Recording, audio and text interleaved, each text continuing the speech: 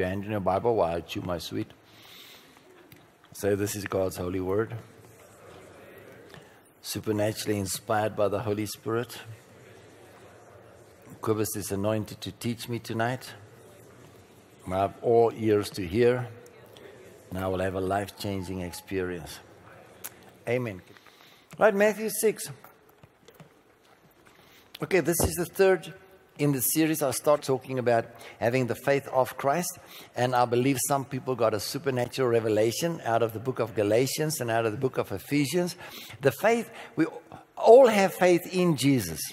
And out of the book of Galatians, we learned that our faith in Christ makes us all children of God. That's what the book of Galatians says. But the faith of Jesus makes us sons of God. What is the difference? A child says, Papa, Mama, and he can't do anything. He just, Papa, Mama. A son is a matured one, and he gets commands and he starts doing stuff. So the whole creation is waiting for the manifestation of the sons of God, not for the children of God. Sons of God in the New Testament mean matured and perfect. So the whole world, the book of Hebrews says in chapter 6, let us go on to perfection. So we should not stay children, because Galatians 4 says, if we stay children, we differ nothing from slaves. But if we become sons, we have the spirit of the Son in us, crying, Abba, Father. Then are we heirs of God and joint heirs with Jesus Christ. In other words, everything that Jesus is and has becomes ours. That's why he said, the works that I do shall you do also, and greater works than these shall you do. I mean, we see miracles like I don't know how many people see it this way we see it. Crutches, wheelchairs, cancers, HIV, and there's no boasting about it. It just happens. People getting, supernatural breakthroughs in businesses, selling houses, getting breakthroughs in deals coming through, in law cases coming to their favor. God is just doing the most awesome. Why? Because we're stepping from childhood to manhood, from faith in Christ to the faith of Christ.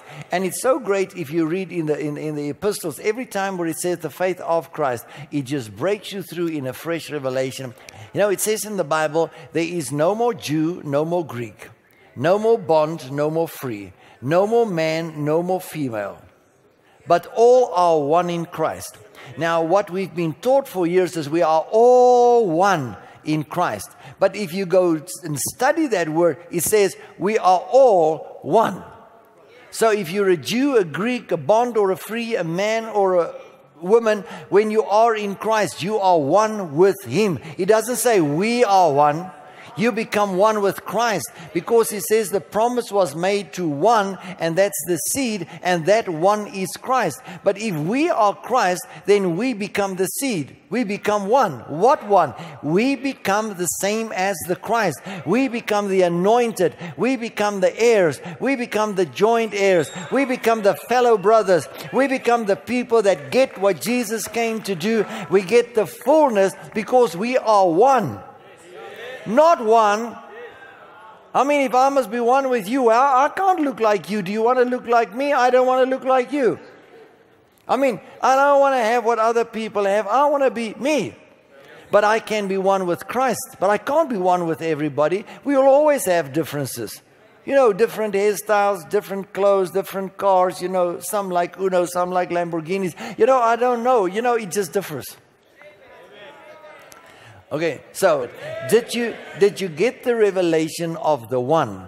I think that was a supernatural revelation, because for many years the church tried to be one. If we can just be one, instead of trying to be one with Christ, then automatically there will be unity in the church.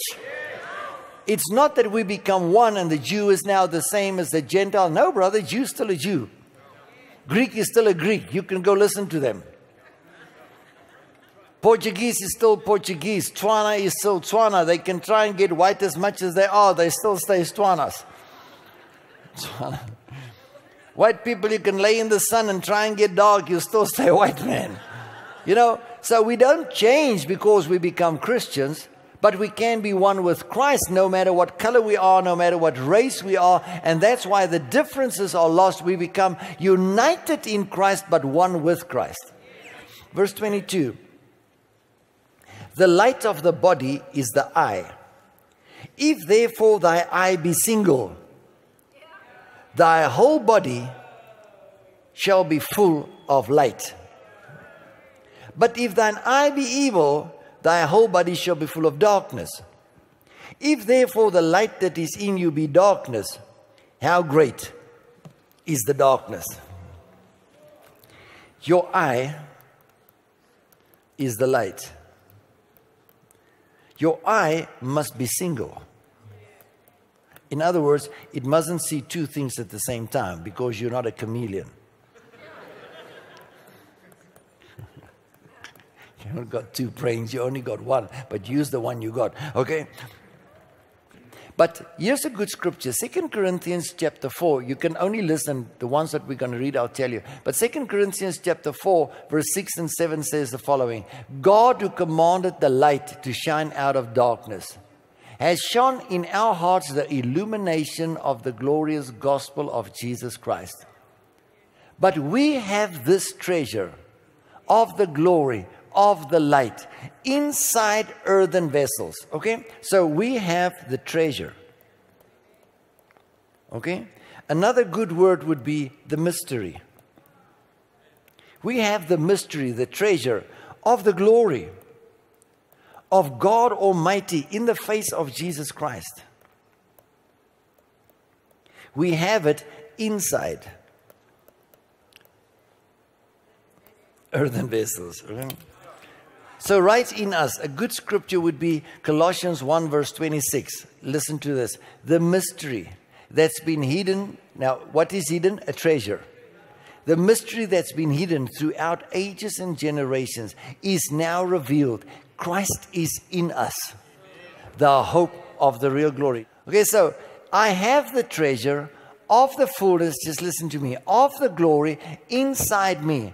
But it doesn't do any person good if I have the treasure and it's hidden inside of me. It must come to a place where people can see the treasure. In other words, it must grow. And I think that's what we did last night in Galatians 4 verse 19, where it says, my beloved children, for whom I'm in travail again, till Christ be formed in you. So the treasure must not be just inside me. It must grow in my hands, in my feet, in my face, till when I am walking, it's not me walking, it's Christ walking. When I talk, it's not me talking, it's Christ talking. When I lay hands on people, it's not me, it's Christ. We got to mature, we got to be perfected, we got to grow into the, but Kobus, we have it. Then show it. You know, it's not a talking thing, it's a walking thing. You know, it's good to have a lot of problems. Oh, we got it, you know, we are already, there is things, we are already perfect, we are already sanctified, we are already justified. But somehow it must manifest. You are the city that sits on a hill. You are the light of the world. Let your light so shine, says Matthew 5 verse 16, so that people will see your good works and glorify your Father which is in heaven. So the light which is in us is from our eye. Our eye must be single to have our body full of light. Okay, so Jesus says, I am the light of the world. Then Jesus says, you are the light of the world. So to let my light so shine that people will see the Christ, I've got to have my eye single. Okay, can we read Hebrews chapter 12? No, Annalise is going to read it. Hebrews chapter 12, verse 2 and 3. Just verse 2 and 3. Looking unto Jesus, the author and finisher of our faith, who for the joy that was set before him endured the cross, despising the shame, and is set down at the right hand of the throne of God. For consider him that endured such contradiction of sinners against himself, lest he be wearied and faint in your minds. Right, listen to this. He says, we must have our eyes on Jesus. I mean, this is stuff we know, but it's going to get very great later on. Have your eyes on Jesus so that your mind does not grow weary. Go or grow weary and faint. In other words, no stress. How would you like? This is good. How would you like a stressless life? Come on, everybody. No worries, no cares. Everything is just working fine. A-okay. You're not number 10, you're number 1. I mean, Okay, so the light of the body is the eye. If therefore your eye be single, your whole body shall be full of light. Let's read it in Luke chapter 11, verse 33. Okay, Annalise is going to do that, so you can just listen or you can go there too. Luke 11:33. No man, when he had lighted a candle, put it in a secret place, neither under a bushel, but on a candlestick. Listen to that.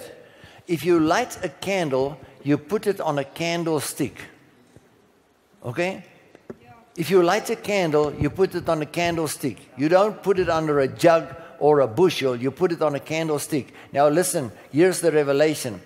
In Revelation chapter 2 and 3, Revelation 1, John saw Jesus with 7 stars and, 7 lamps and stuff like that. And in chapter 2, he comes and he tells us in chapter 1, he says, the 7 stars are the 7 angels to the 7 churches. The 7 lampstands, and if you read newer translations, I've got them in my office, the 26 translations, a lot of translations says the 7 candlesticks are the 7 churches. So when Jesus spoke to them, there was the fire in Revelation 4 and 5, inside 7 fires in front of the throne of God. But 7 lampstands outside the Holy of Holies in the outer court. And he says to them, come up higher. Come get lamps on your candlesticks. So church, be the light of the world. And when John saw the revelation, the church were already just candlesticks. The torches were not on there. The candles were not burning. So no man lights a candle and put it under a bushel, but he put it on a candlestick. So let your light shine. You are the light of the world. But the eye is the light of the body. Your eye must be single. Read on. I gave you the verses there on the paper, I think. Neither under a bushel, but on a candlestick, that they which come in might see the light. Yeah. The light of the body is the eye. There it is again, you see? Therefore, when the eye is single, There you come. the whole body is full of light. But when the eye is evil, the body is full of darkness. Take heed, therefore, that the light which is in thee be not That's dark. good enough. So how do I become the light on the candlestick? How do I become the light where my whole body is full of light? He says it again, my eye must be single. In other words, I can't have double vision. I must have single vision. Come on, in 2 Chronicles chapter 20, remember the story? Jehoshaphat is in this great battle. 3 armies are coming against him, plus all the other armies gathered with him. And Jehoshaphat called all the people of Judah, all the children, the budgies, the bees, the flowers, the trees. Everybody had to fast. Nobody was excluded. And Jehoshaphat set his face to seek the Lord. Listen to his prayer. O God of Abraham, Isaac, and Jacob, are you not God that said, if we turn towards this place and pray in the time of war and pestilence, you will hear and deliver us. O God, in ourselves there is no might and no strength against these armies that's coming against us. But our eyes are fixed on you. And the minute he prayed it, the Bible says, and the Spirit of the Lord came into the congregation, and the prophet stood up and says, fear not, you shall not fight. The Lord will fight for you. The battle is not yours. The battle is the Lord's. When did it happen? When they got single-eyed. Where were their eyes focused? On the great armies. Where were their eyes supposed to be? On the Lord Jesus Christ. I'll read you the 2 biggest scriptures that God gave me. It's a bit out of the word, but or out of our teaching, but it'll help you. Quickly go to Exodus 10 and Exodus 14. This helped me in 1987 and gave me a super breakthrough that I still have today. I tell you, man, I know when God gave me a breakthrough. I know when I was caught up and blessed by the Almighty God. This is going to be an awesome word for everybody. Okay. The firstborn of the Egyptians is now dead because of the last plague that God brought to get his people out of the land of Egypt. And Pharaoh and Moses is facing one another. He's now going to take the Israelites and go to the promised land. Verse 28. People, you got to take this word. This was one of my greatest breakthroughs in 1987, and I still remember it today. I've mentioned it many times at our pool. Verse 28, and Pharaoh said to Moses, I'm reading Amplified, and Pharaoh said to Moses, get away from me. See that you never enter my presence again. Listen to Pharaoh. For the day you see my face again, you shall die. And Moses said, you have spoken truly. I will never see your face again. You got to listen to this. Pharaoh says, get away. For the day you see my face again, you will die. Moses said, you speak rightly. I will never see your face again. A few days later, Red Sea. Oh my goodness, how are we going to cross this thing? Israelites cry out, forget the Red Sea. Look behind us. There's Egypt with all their armies. Pharaoh's coming with his chariots, and they're going to destroy us. Look at Moses. Verse 13, because of what we just read in 10:28. And Moses said unto the people, fear ye not. Stand still and see the salvation of the Lord, which he will show you this day. For the Egyptians whom you have seen today, you shall never see them again, no more forever. For the Lord shall fight for you, and you shall hold your peace. Don't look back. Get your vision straight. Somebody shouts, get single-eyed. Get focused on Jesus. Don't look to the left and look to the right. Come on, Annalise just read Hebrews 12 verse 2. Look away from all that will distract by looking unto Jesus, so that you will not grow weary in your minds and faint. Okay, we're still in Matthew 6. Verse 30, in the same context. The word is truly going to bless many people. This is a context where he speaks on the eye, the single-eyed.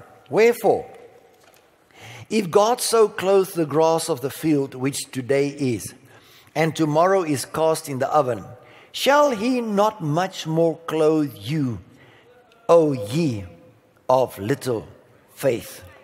Okay, Luke 12:22. I'm just seeing the context there. Luke 12:22. Okay, this is the same as we read now. Just listen to Luke. He said to his disciples, therefore I say unto you, take no thought for your life. Okay, what you shall take eat. no thought for your life. Listen. What you shall eat. What you shall, neither for your body, what you shall put on. The life is more than meat, and the body more than raiment. Okay, take no thought for your life. I think that's good enough. I took it out of the interlinear Greek concordance, and this is what it get. Okay, I made a poster of it for those who can remember years ago in our old church. Do not take a thought that'll cause you to worry and then make you to say. Okay. You getting it? Do not take a thought that'll cause you to worry and then make you to say. In other words, thoughts come all the time. Oh, look at that. Look at the Egyptians. Look at the Syrians and the Moabites. Come on, Jehoshaphat, look. Come on, Moses, look. What did both of them say? Fear not, stand still, see the salvation of the Lord. As you see your problems now, you will never see your problems again. But you got to say, I'm not going to see their faces. I'm going to see the face of the Lord Jesus Christ. I'm going to be single-eyed, and my whole body will be full of light. I will not take a thought that will cause me to worry and then say, what are we going to eat tonight? How are we going to get clothes for the children? How are we going to put tires on the cars? How are we going to pay the house this month? I'm going to say, God is my refuge. God is my strength. God is my prosperity. God is my peace. He said He will supply all my needs, and I'm going to stay. He's going to supply. I'm going to pray for that house. I'm going to keep on speaking. That is my house. Even if it takes 25 years, I got the house. It may sound simple to you, but I wish I can sit with you and explain it to you. Brother and sister, the Lord Jesus Christ loves you intensely, cares for you, but He only asks you to be single-eyed. And your whole body will be full of light. So if I'm the light of the world, I will cast out darkness. If I walk into the problem and I see there's my house payment, I am shining light. Man, money's coming in to pay this house. I told you last Sunday how I paid for 6 dry boreholes on our property, over 300,000 rand, and God gave me an amount of 114,000 when I was 35,000 rand overdraft in the bank. And that same night I prophesied, I said I had a dream, it's going to be 114. 114 was paid into my bank account. The guy phoned me the next morning and said, you only have to pay me 114 for all the holes. Does God know you're going to have a dry borehole? Oh, you didn't understand. God knows about everything. He's God Almighty. Matthew 14, this is the story. There was a great storm. And the Bible says, you got to read in the Amplified, and in the Kenneth E. Woos translation, he said, and Jesus deliberately sent His disciples into a storm. Jesus, are you okay? Jesus deliberately sends the disciples into a storm. My goodness, Jesus, how can you send me in the storm? To show you I can take you out of the storm. It depends on where you're going to look at. So here comes Jesus in the 4th night watch, by 3 o'clock in the morning, when everything is most ghostly. When spooks are walking around. When they come out of the tombs and visit your house, 3 o'clock in the morning. It's junk, man. They sleep, they're dead. Okay, but 3 o'clock in the morning, here comes Jesus walking on the water. We all know the stories, but I'm getting to stuff that will really bless you. Here comes Jesus walking on the water. All the disciples says, a ghost. I mean, who walks on water? In a white robe. 3 o'clock in the morning, when you are in a storm. I don't need a ghost. I'm in a storm. I need help, I don't need a tranquilizer. I need a lifeboat, Jesus says, it is I. Fear not. All the disciples says ghost. Peter jumps up, gets his eyes. He says, if it's you, tell me that I can walk on water too. Jesus says, come. Peter gets out of the boat and he starts walking. Then he changed his eyes focus from Jesus and he looks at the waves. And he starts thinking. He didn't sink, he just started. So he's about knee deep. Help! Jesus grabbed him and the Bible says, and they both walked to the other side. Okay, and this is what Jesus said. O ye of little faith, why did you doubt? Okay, now let's go back to where we were in Matthew 6. If God can clothe the field, if God can clothe the grass, if God can feed the birds, how much more ye of little faith? So ye of little faith, why did you doubt? What is God trying to say? God is trying to say, if you have faith and doubt, you will have breakthroughs that will cease. Okay, I'll try it again. If you have faith and doubt together, you'll have breakthroughs that will only last for certain times. In other words, you'll see, wow, and the next day, I don't know, I just started getting the money and then it stopped. I tell you, this week I had 4 people at their house to buy it and everybody looked favorable. They went to the bank, not one of them came through. But I mean, I just signed the papers. I went for the interview. I put my CV in and they said, I'm going to get the job. Man, I already resigned the other job. And then they phoned me and said, I can't get the job. O ye of little faith, why did you doubt? Somewhere in your mind, there was a thing that said, is it really going to work? Come on, I challenge your mind today. Am I really going to get it? Is it really going to be a breakthrough time for me? Okay, he says, so look away from the distractions By looking unto Jesus, that you don't grow weary in your mind. So if I look at Jesus, my goodness, my house is going to be sold. Wow, 3 buyers. Then I go look at the price, and I look at the market, and I look at the inflation. I wonder if that guy's really going to take the house. I really hope this thing is going to come through. I hope I'm going to help somebody here today. I hope, oh, you have little faith? Why did you doubt? The little faith he got on the water, the doubt made him sink. Okay? So James 1 verse 8 says the following. 7 says, you know, if you want to have anything, ask of God, because God will give and will not be angry about it. But pray and don't doubt. Listen to chapter 4 from verse 8, I think. From verse 5. From verse 5 to 8. Do you think that the scripture saith in vain, that the spirit that dwelleth in us lusteth to envy? Okay, now listen to this. The spirit that dwells in us lusteth with envy. In other words, the Spirit of God is envious about us, that we must be like God. Okay, just take this. This is why Jesus says in John 10:34, ye are gods. Does not your law say, I say you are gods? So listen to this. The Spirit in us is envious about us, that we must be like God.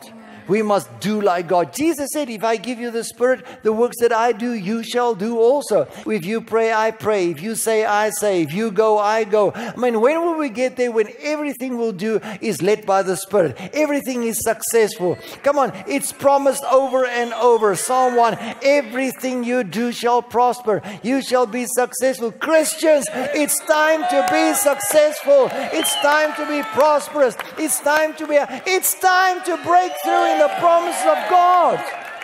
Listen to this. But he giveth more grace. Wow. Oh, listen to this. The Spirit in us lusteth to envy. It's so envious that it's close to lust. That's how much God wants us to be like God.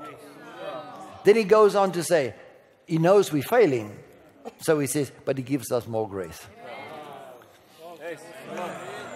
Amazing grace. He gives us more grace. Listen. Wherefore he saith, God resisteth the proud, but give grace unto the humble. Submit yourselves therefore to God. Resist the devil, and he will flee from you. Draw nigh to God, and he will draw nigh to you. Cleanse your hands, you sinners, and purify your hearts, you double-minded. Okay. I hope somebody got that. Okay? So that your minds does not grow weary. Your minds must not faint. Therefore, you must have your eyes on Jesus. So, James chapter 4, was it 4 verse 5 to 8, says the following. Cleanse your heart, you double-minded. Okay, I want to get back to James chapter 1 verse 8, where he says, we must pray by faith without doubt. I don't know if I quoted the scripture, I can't remember. Pray without doubt. Listen to what he says. For a double-minded man.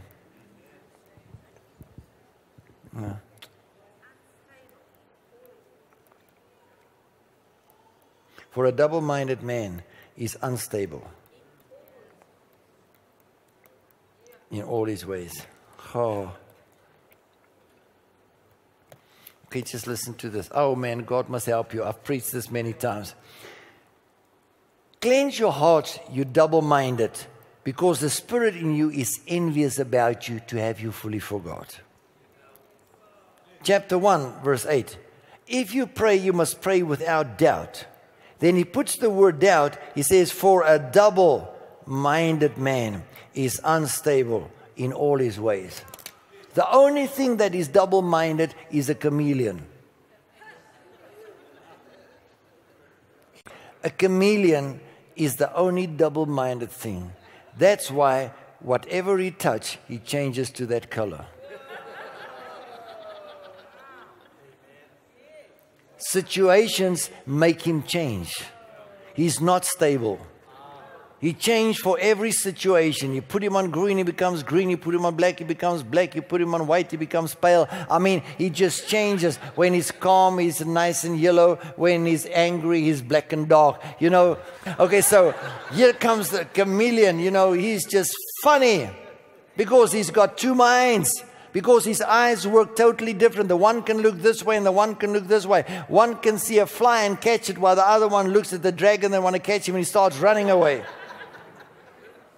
Didn't you read the story of the chameleon? So don't be double-minded, for a double-minded man is unstable. So Peter has got his mind, his eye is single. He's looking away from distraction and he starts walking. He looks at the waves and he starts getting double-minded, so he becomes unstable. So he goes with the waves, he starts sinking in and out, the waves, So Peter starts sinking because he starts getting double-minded. You know, the word doubt in Matthew 14 is double. Oh, ye that operated with a burst of faith, why did you get a second thought? Why did you double? So doubt is double-minded. So have faith without doubt. If you pray, you must not doubt. Doubt is, I pray, but I got a second thought. I wonder if this is going to work. Pray for my son's exams. Oh, Father, we pray today, let Robbie pass his exams today. Oh, I know the child was so sick last night with the flu. I don't think he's going to make it. Jesus, please let Robbie really pass his exam. Oh, he went this morning, you know, his nose was still running. I don't know if he's going to concentrate on the exam. Here comes the paper. Mother, I failed. I knew it.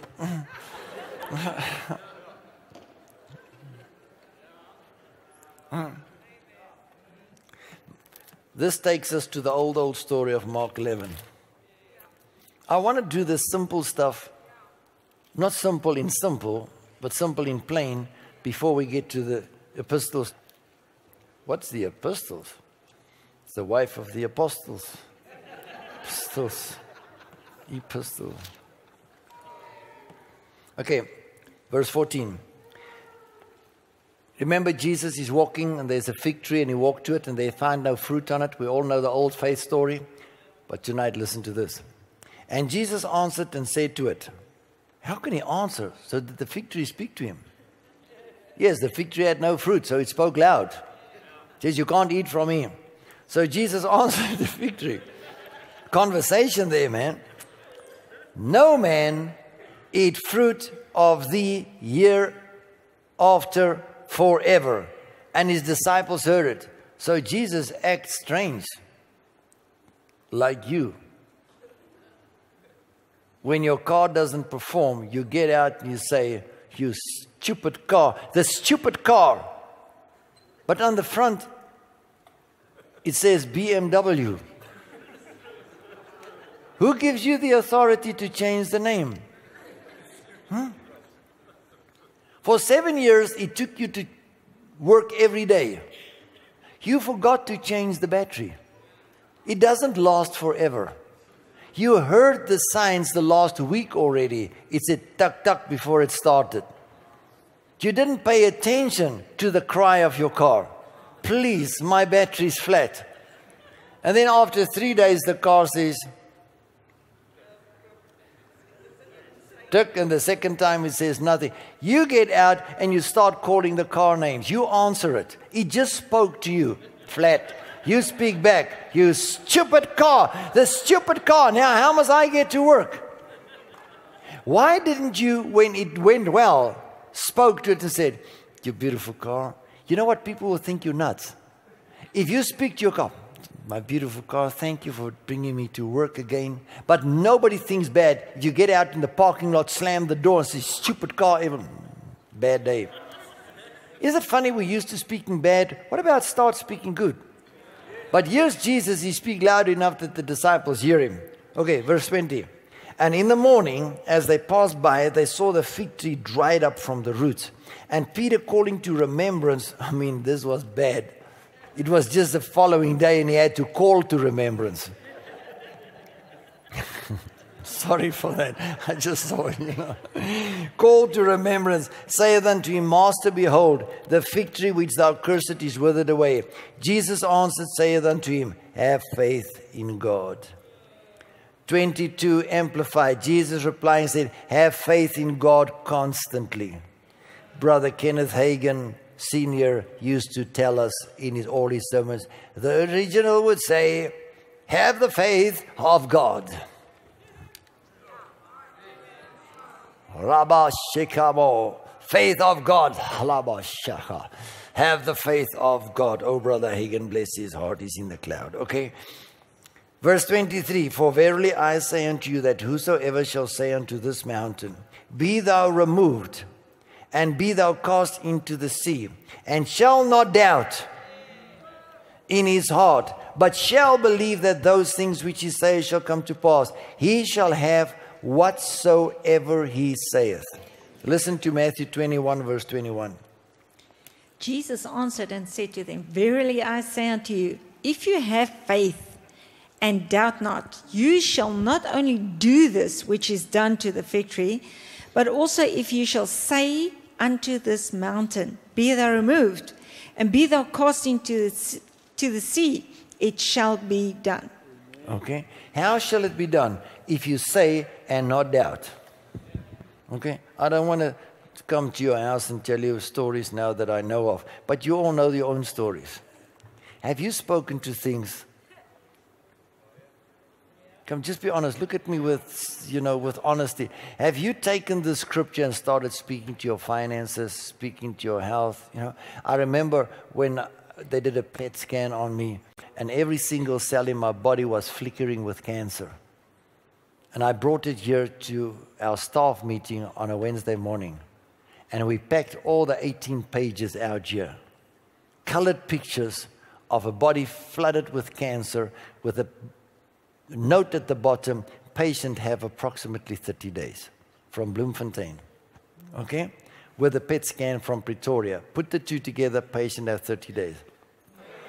So we put it out here, and we got our staff, said, let's march on this stuff and speak to it and said, this cancer disappear out of this body. This cancer will die. It will not stay in this body. Okay, we walked over this. We got emails. What's going to happen if Kobus die? What's going to happen to the ministry if Kobus is there no more?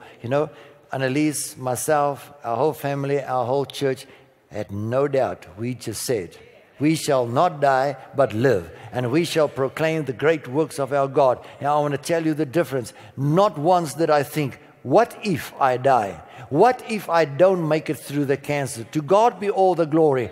But the single-eyedness, we helped ourselves by sticking our whole house, what Annalise did, through full of scriptures. If you walked into the house, it was scriptures. If I came to this, everybody was positive. Everybody just kept on speaking. Though they carried me into the church, though they helped me out of the car, though they helped me to come to this pulpit, the chair is still there. And they had to help me to sit down and press my stomach here. And I sat there shaking, my legs shaking, and I had to preach, I'm not boasting, I'm saying I could have looked at the pictures. But you know what we did with the pictures? We walked on them and we decided we're not going to see the Egyptians again. Like we say for Pharaoh, we're not going to see him again. We're going to keep our eyes on Jesus. He said he sent his word to heal us and deliver us from all destruction. I shall be healed. I shall be well. I shall prosper. My house will be paid. My car payment will come in. That new job will come. They will receive my CV. My child's going to do well in school. This marriage is going to work. This business God's going to help my son to get out of this thing. God's going to get my child out of prison. It's going to happen. And don't think, what if? Because there was a song in the 60s that says, I don't believe in if. We should sing it. I don't believe in if anymore. If's an illusion. If is an illusion. It's like that water you see in the desert, but it's not there. When you dive, you hit the sand. That's if. If is not reality. The reality is where you focus your eye. Single-eyed. Come on, somebody say, I take it. I take it. I take it. I'm going to help you today. Let's go to Matthew 16. This is a story where Jesus asked the disciples what men say that he is. And they said, different stories. And then Jesus asked, who do you say? And remember, Peter came out with a revelation. You are the Christ, the Son of the living God. Okay? Christ is the Son. So if the whole creation wait for the sons of God to be manifest, it means it's waiting for the Christ. Without the comma.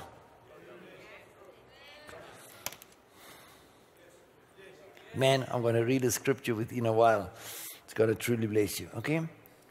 So, here's Peter, revelation. You are the Christ, the Son of the living God. Peter, flesh and blood has not revealed this unto you, but my Father. Now listen to what Jesus says. Verse 21. This is cool. From that time forth, Jesus began to show unto his disciples how he must go unto Jerusalem and suffer many things of the elders and chief priests and scribes, and be killed and be raised again the third day. Stop. Did Jesus mention the Romans there? Okay. Jesus didn't mention the Romans. He says the priests, the scribes, the Pharisees, they're going to take me, they're going to deliver me, and they're going to crucify me. Where is he talking about? Just look here at the board. Jerusalem. Okay? Is it all right? Listen to this. This is going to help you a lot. From that time, they just said, you are the Christ. And Jesus changed the subject. He said, you know what? I'm going to be delivered in Jerusalem. They're going to beat me up. They're going to crucify me in Jerusalem. Huh? Isaiah 50 verse 7 says, He set his face like a flint towards Jerusalem.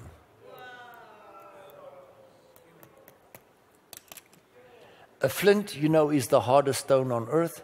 That's what they use in lighters. You touch the two flint stones together, it causes a light. So anything you take on a flint stone, the Flintstones. Bless you. Okay.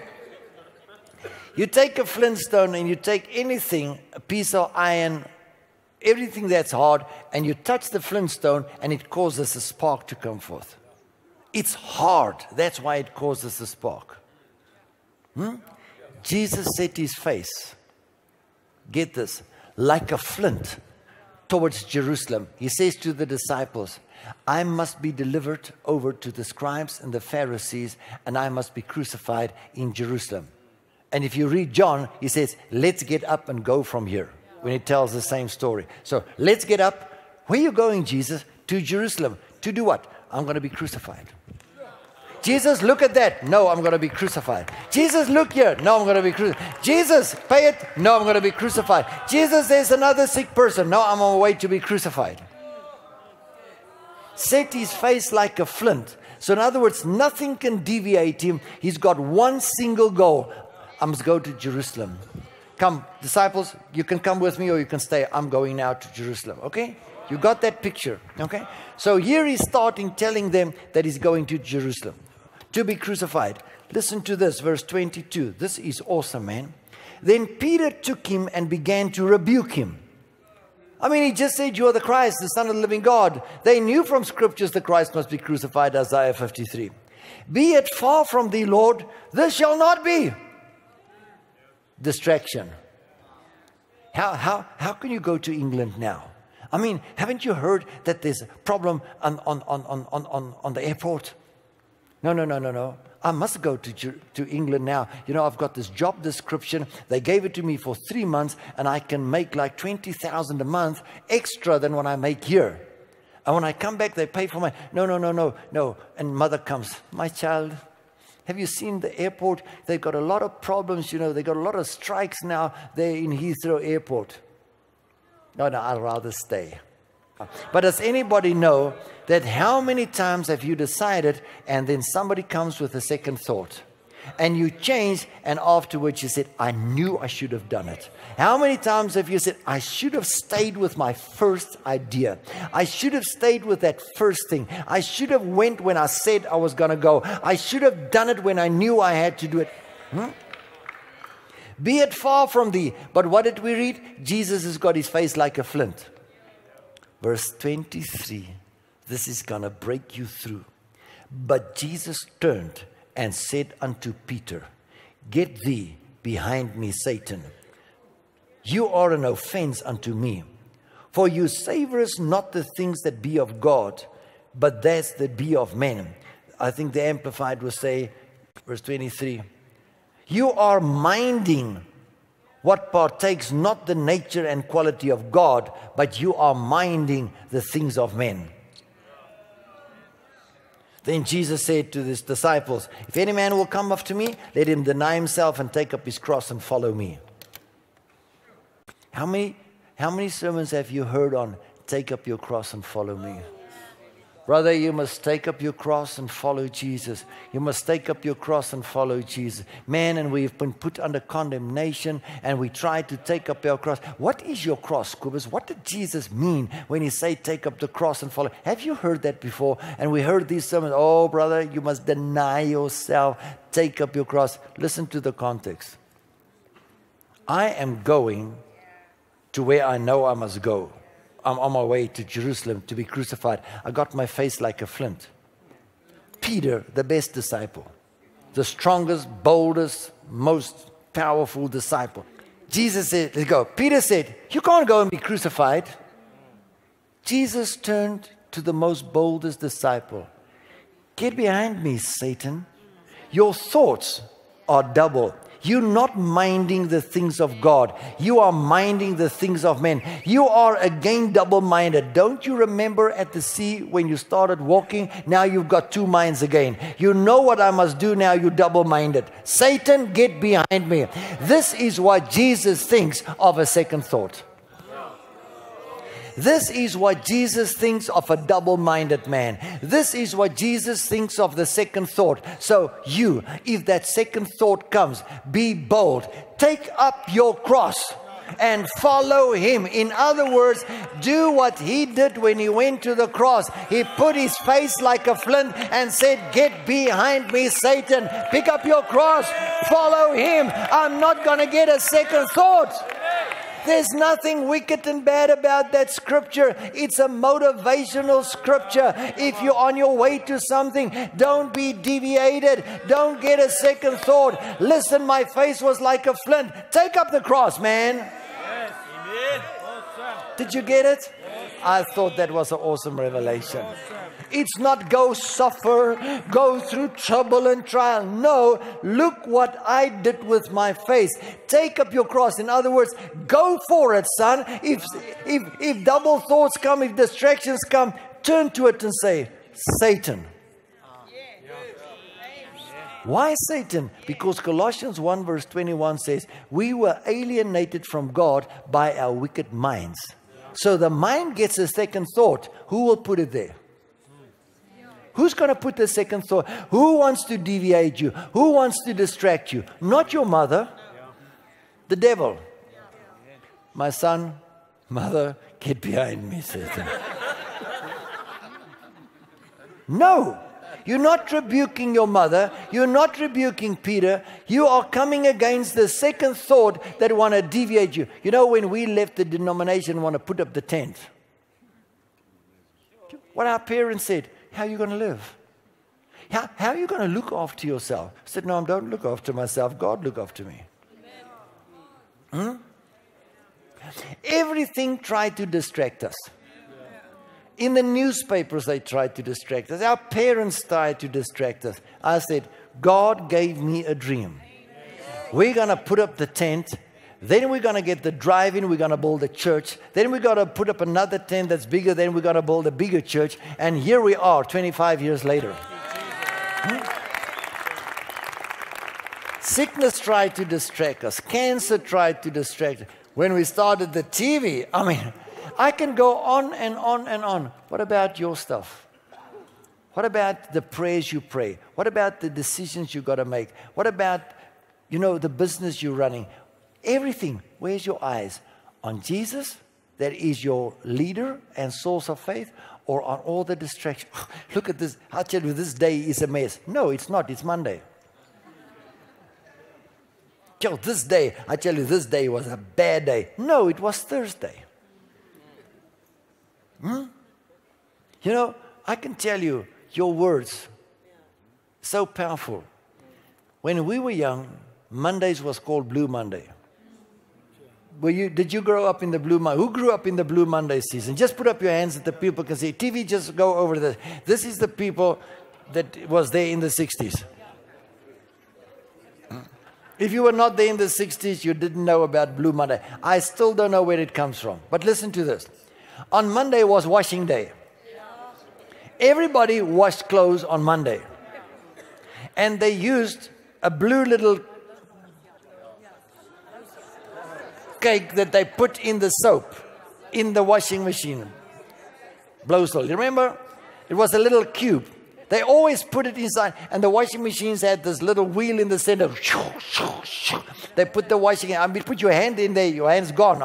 That thing just rubs the clothes in there and you're gone. You remember? And every Monday, my mother woke us up like this.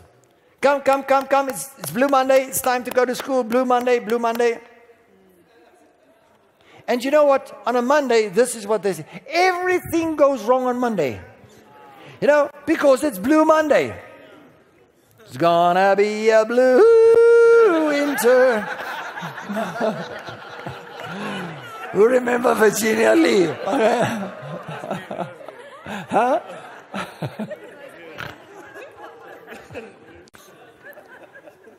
But I was a small little boy. So my mother always used to say, bring me the blue cake, Blowsol. Bring me the blue. And I always ran, it was always in a box of about 8 of them. You took one out, And I said, come on, it's Blue Monday. And I always connected it with a little blue cube that you put in it's Blue Monday. So you put the blue thing in. When I grew older, I realized that blue means bad. Song, blue, everybody knows one. Blue is, man, when you feel real bad and you want to get your feelings out, you get your guitar and you sing the blues. What's blues? My mama told me that's when bad things happen to good people. You take your guitar and you play the blues. And you get all that bad out of you.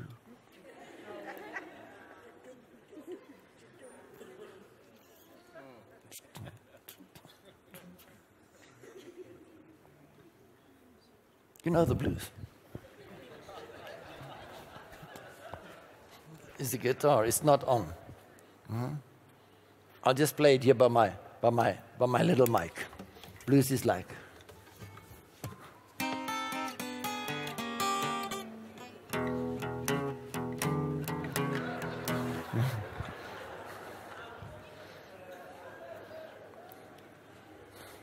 Did it come through a little?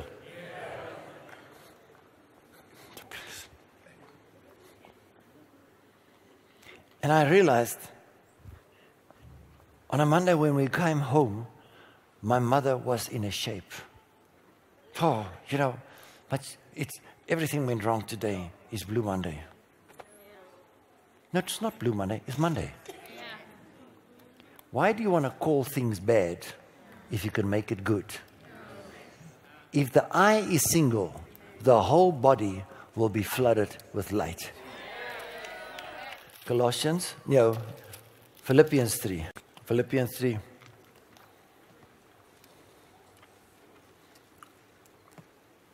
Verse 7 and 8. But what things were gained to me, those things I counted loss for Christ. Yea, doubtless. Would you mark doubtless? In other words, there's no doubt about what I'm going to tell you now. Are you all right? Yes, doubtless. I count all things but loss for the excellency of the knowledge of Christ Jesus my Lord, for whom I have suffered the loss of all things and do count them but dung. It's a bad word. That I may win Christ. I will not translate it in Afrikaans.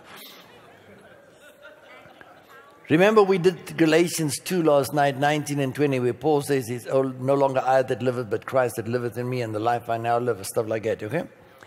And be found in him, listen, here it comes, not having my own righteousness, which is of the law, but that which is through the faith of Christ, the righteousness which is of God by faith, that I may know him, and the power of his resurrection, the fellowship of his sufferings, be made conformable unto his death, and by any means I might attain unto the resurrection of the dead. Not as I have already attained it, already made perfect, but I'm grabbing for that which Christ has grabbed me for. Okay, verse 15, let us therefore as many as be perfect, thus may be thus minded, one mind.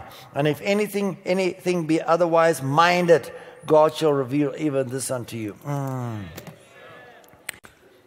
Paul says,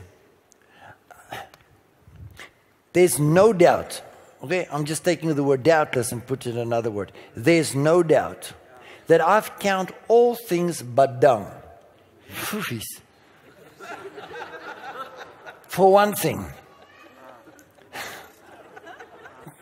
to gain the knowledge of Christ, the Son of God. No doubt, that's what I count other things. Poofies. Dung. Cow. Dung. I don't know how to explain the word dung.